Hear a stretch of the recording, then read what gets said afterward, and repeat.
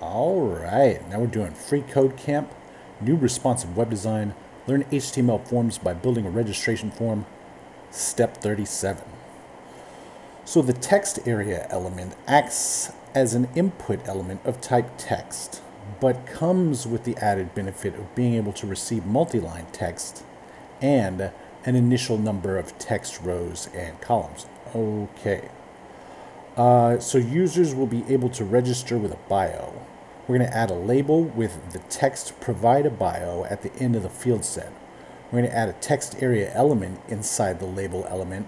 And we're also going to note that the text area requires a closing tag. Okay, text area requires closing tag. We're going to add label with the text this at the end of field set of the field set. Which one?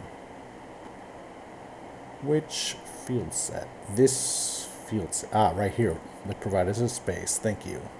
All right, so let's come on over and we're going to add a label element. All right, first off, label,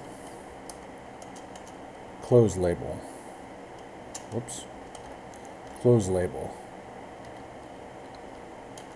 All right, now we're going to add a text area inside the label. So let's push enter here. And then we're going to have a text area,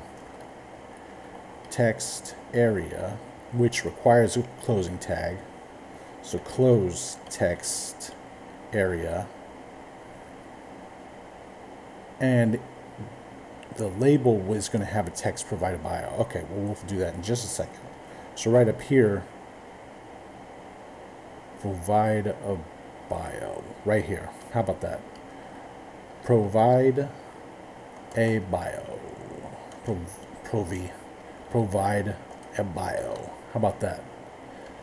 And do we need a space? Nope. All right, let's test it out. Looks good. All right, submit it.